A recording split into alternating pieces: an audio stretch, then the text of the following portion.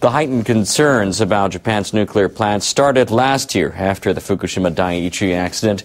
Crews at the damaged facility are still working their way through a long to-do list as they prepare the plant for decommissioning. We've got a status report on today's Nuclear Watch.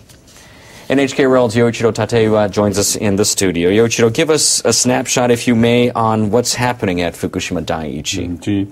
The plant's operator, Tokyo Electric Power Company, or TEPCO, released the video footage last month taking the containment vessel of one of the damaged reactors. The results show the unit is damaged more severely than the others. It seems that most of the melted fuel pierced through the wall of the reactor's first line of defense, the pressure vessel. The fuel is considered to be pulled on the bottom of the containment vessel. But TEPCO officials say their surveys show the water level is about 2.8 meters, and is keeping the fuel cool and stable. They admit, but groundwater is flowing into the reactor buildings and becoming tainted with radioactive materials. They're trying to collect the water, store it in the tanks for decontamination. But they don't deny the possibility this polluted water is seeping into the Pacific Ocean. What kind of impact is the radiation having on the sea? Scientists have been carrying out the studies to try to find out. A team led by marine chemist Ken Buzeler published the finding last week in the well-respected magazine Science. Buzeler analyzed Japanese government data. He found out highly contaminated fish continue to be caught off the coast of Fukushima Prefecture.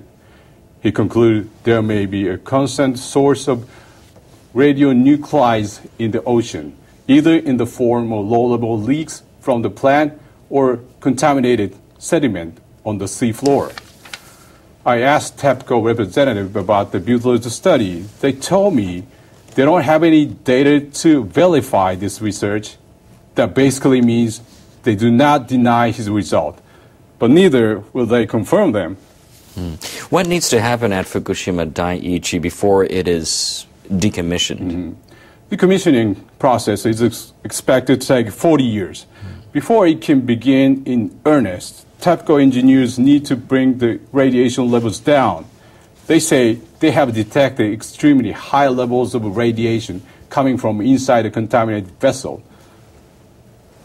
Workers have taken readings of up to 11.1 millisieverts per hour. That's high enough to kill a person after 40 minutes of exposure.